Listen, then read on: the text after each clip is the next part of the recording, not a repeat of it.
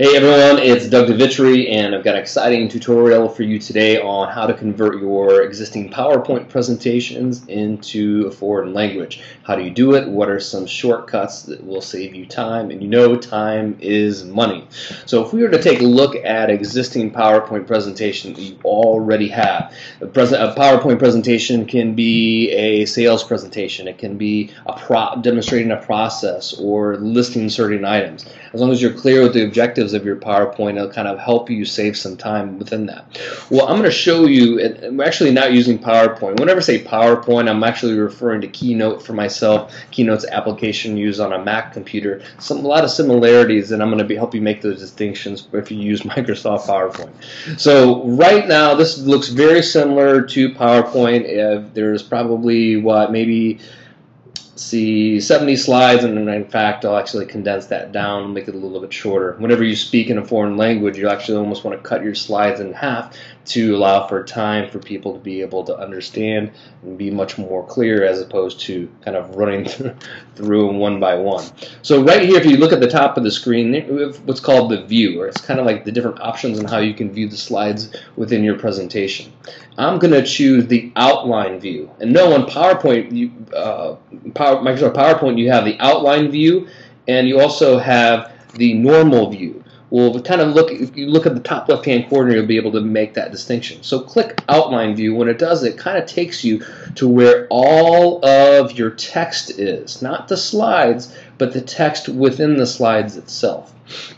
So you can actually go through the bullet points and be able to translate these individually. So before you actually go and make any changes, here's my recommendation. I will go up to the top of the screen and choose File, Save As, and then we're going to rename this and put in, I'm just going to make it short port for Portuguese. So make sure that you save the changes of the original file before you do the foreign language, because there's no sense in going and then having to retype or go back. So if we were to take a look at this right here in the outline view, we want to translate why social media. Well, it's free. You can be found on the internet. What people can typically do is go through and highlight it within here, but no, don't do it. Don't do it that way. In fact, go to the outline view right here and then drag your mouse over the text. The shortcut for copy is Control-C, or on a Mac it's Command-C. And then go over right into Google Translate, which is translate.google.com. Now, you probably have already seen this before, but here's the shortcuts on how to do it within PowerPoint. You can see right now I'm going from English to Portuguese, and I'm going to translate it. So the shortcut for paste is what? Control-V. And see, as you type that in, it automatically does it here onto the right-hand side. So all you do here is you drag your left mouse button, highlight the text. The shortcut for copy is Control-C. Come back over to your PowerPoint or Keynote. Select this text here, and then hit Control-V. Well, watch what happens. It does this thing where it makes the format a different file format. Well, how do you fix that? Well, let's take a step back. If we wanted to go back to the previous action on our PowerPoint, what do? Hit Control-Z to take you back to the previous action. Now, there's an application on your computer that will save you a ton of time when it comes to formatting. And this isn't good for PowerPoint. This is also good for Word or Excel or any other program that has a lot of formatting within it. It's what's called the Notepad for a PC, or they call it Text Edit in a Mac. Where what this this strips all of the code and the kind of the formatting within it. So we want to paste whatever the words are right into here, so that way it strips the formatting, highlight it again. So instead of dragging the mouse over it, we can select all the text by hitting Control-A. Again, Control-A.